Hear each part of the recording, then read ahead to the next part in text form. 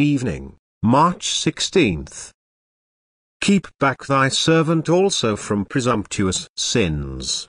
Psalm 19:13. Such was the prayer of the man after God's own heart. Did holy David need to pray thus? How needful, then, must such a prayer be for us babes in grace. It is as if he said, "Keep me back, or I shall rush headlong over the precipice of sin." Our evil nature, like an ill-tempered horse, is apt to run away.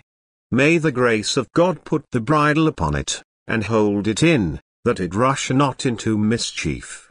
What might not the best of us do if it were not for the checks which the Lord sets upon us both in providence and in grace?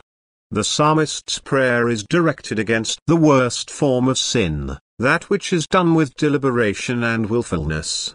Even the holiest need to be kept back from the vilest transgressions. It is a solemn thing to find the Apostle Paul warning saints against the most loathsome sins. Mortify therefore your members which are upon the earth, fornication, uncleanness, inordinate affection, evil concupiscence, and covetousness, which is idolatry. What? Do saints want warning against such sins as these? Yes, they do. The whitest robes, unless their purity be preserved by divine grace, will be defiled by the blackest spots. Experienced Christian, boast not in your experience. You will trip yet if you look away from him who is able to keep you from falling.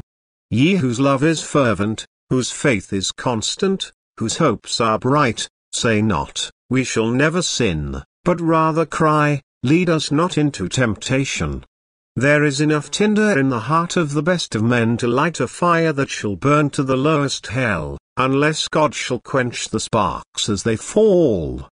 Who would have dreamed that righteous Lot could be found drunken, and committing uncleanness? Hazael said, "Is thy servant a dog, that he should do this thing?" And we are very apt to use the same self-righteous question. May infinite wisdom cure us of the madness of self-confidence.